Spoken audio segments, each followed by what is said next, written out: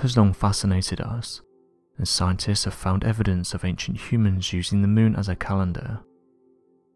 Various ancient civilizations studied celestial events, and many of these were detailed long before the first written language.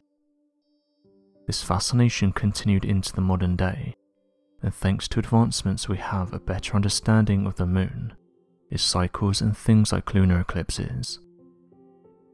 On Monday the 16th of April, Earth's orbit was positioned directly between the Sun and the Moon, and although it didn't stay in that position for very long, in that short time period the Moon slowly faded into a super blood moon.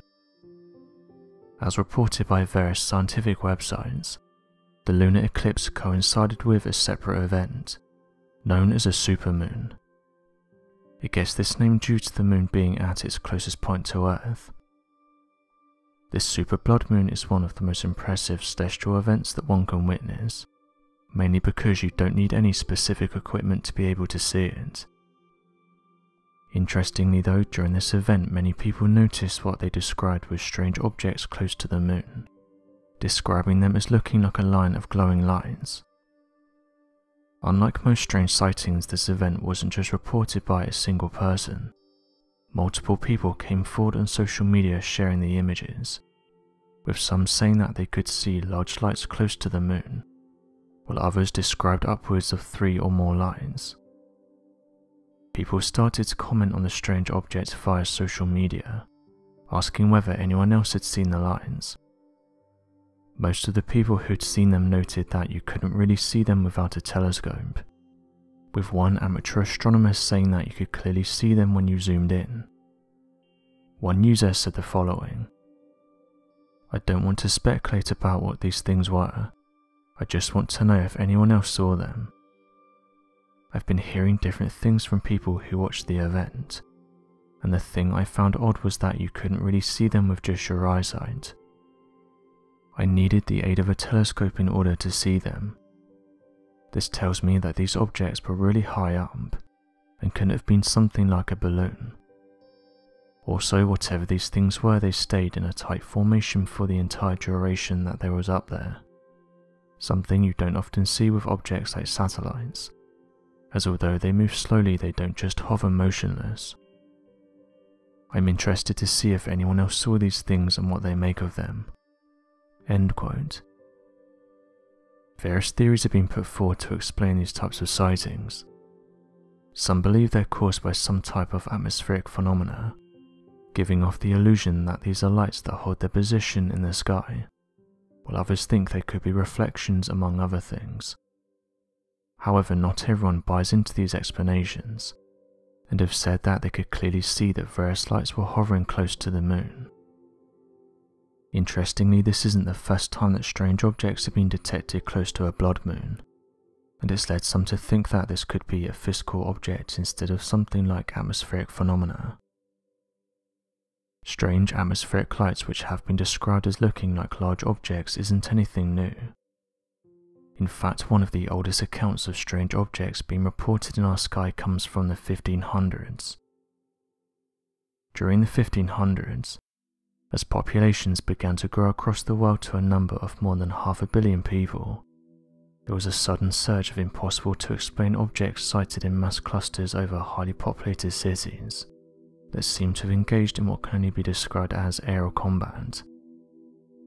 Back in 1561, the city of Nuremberg, Germany was one of the most popular, bustling and lively cities across the entirety of Europe, being the second most populated German city during the 16th century.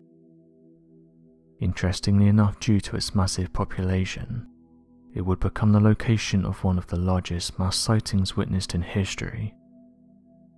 According to surviving newspaper documents, the event occurred during the early morning of the 14th of April back in 1561, at approximately 4 AM to 5 AM.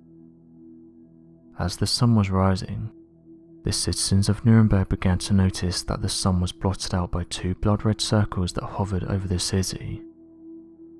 The witness accounts detailed that the red half-circles emitted their own lights that lit up the sky in a dark red light, showing that the half-circles were most likely some form of red spotlight.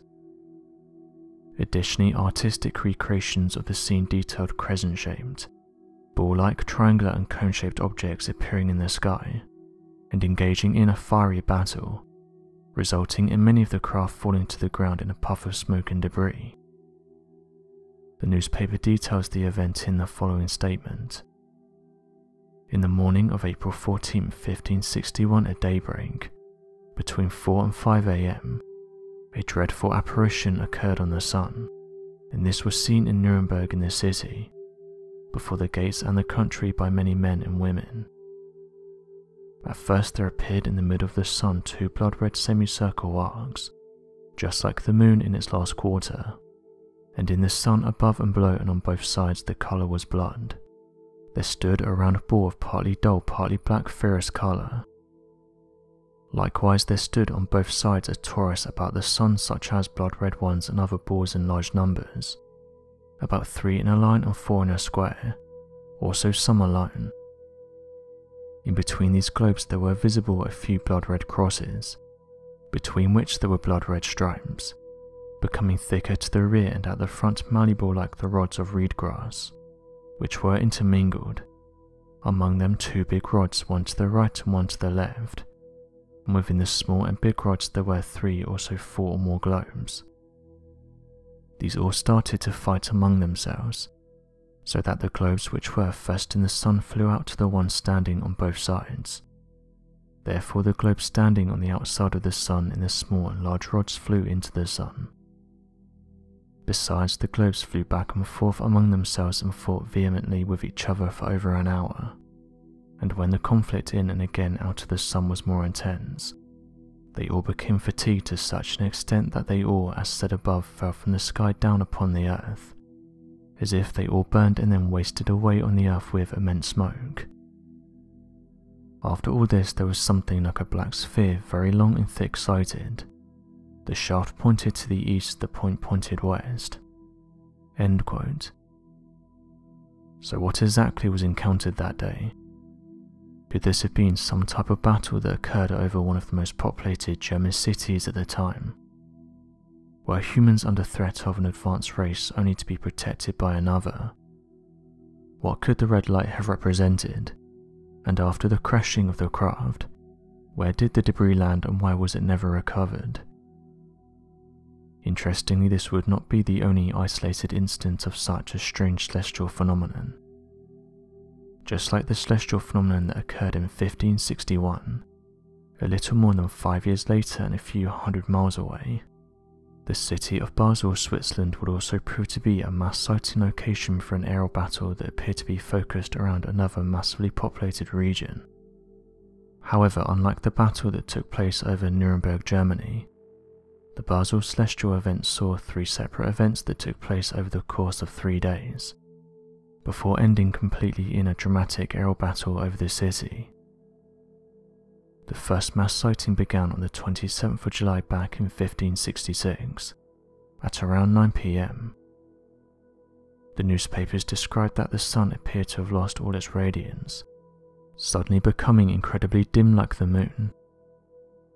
Shortly after this, a dark red light began to appear from the sun that lit up the sky with a darkness behind the lights that blocked out the sun. A description similar to a massive dark craft with red lights radiating from a single middle point. After the sun had set, however, the light and craft seemed to have disappeared. At the dawn of the next day, when the sun began to rise at around 6 in the morning, the people of the town remarked again that the sun's light had been dimmed and replaced with a dark red glowing light that lit up the entire city. This continued for the entire day before disappearing. The following day, no strange event occurred. Unfortunately, almost 2 weeks later following this event, on the 7th of August, the town exploded into chaos, as hundreds of crafts described as large black spheres began flying around at tremendous speeds, shooting out what was described as an invisible fire that caused many to burn up and crash into the ground. The newspaper recounted all 3 events as follows.